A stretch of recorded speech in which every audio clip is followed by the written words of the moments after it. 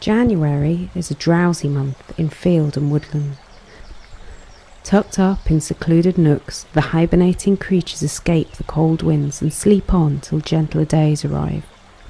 Nature, however, is not asleep, but ever active, making preparations for spring, her busiest season.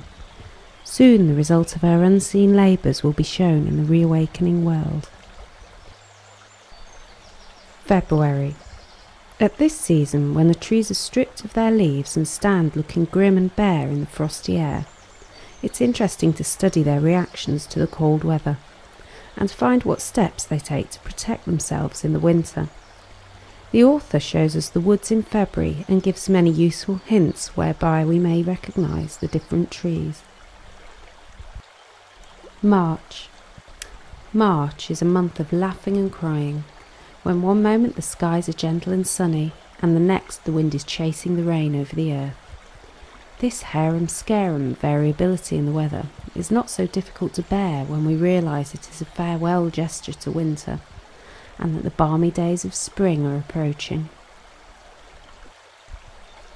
April. April is a busy month. Birds are building their nests with an industry and skill that fill us with admiration. Butterflies try their wings when sunny days entice them to visit the flowers, and blossoms spring up everywhere. The last dull remembrance of winter fades, and a cheerier note echoes through the woods, for a new era is at hand. May. May is a month of brightness, when wild flowers make the hedgerows gay, and the birds are full of merry song. The nightingale carols blithely at this time, leading the bird chorus by day and warbling alone by night. Some butterflies attempt to appear and make an early flutter against the flowers. May is, in truth, a merry month. June. June is the month when fragrant roses are at their sweetest, and when birds forsake their gay life of singing to take to the graver duties of parenthood. The woods are full of young fledglings chattering excitedly as they try their wings for the first time. The author takes us through this interesting month in a very delightful manner.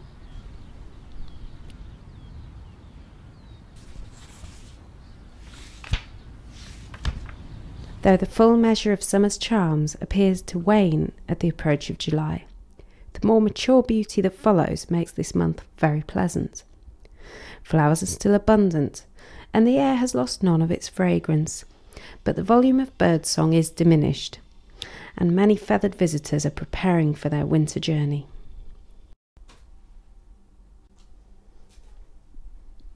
August. August is a month of golden corn and ripe fruit.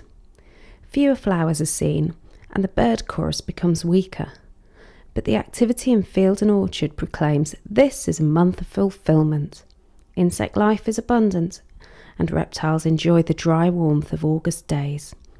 Towards the end of the month, preparations are made for winter's inactivities. Our author opens with a quotation from John Keats' poem typifying autumn. The whole poem might with advantage be read, to be followed by an enjoyable reading of the following chapter, for September is one of our loveliest months, with its rainbow hues and tints, its satisfying sense of fullness and plenty, and misty mornings and evenings. October. In October the artist's fingers itch to be busy with brush and paint, for nature has spilled her loveliest colours over the woodlands, and the monotonous green has given place to an enchanting range of shades. Though winter is lurking near at hand, her introduction is so colourful that few sigh to think that the sunny days have slipped away. November. November is reckoned a month of grey skies and biting winds. There is less activity in the woodlands, where the drowsy creatures have begun their winter sleep, and the flowers have withered after their brief lives.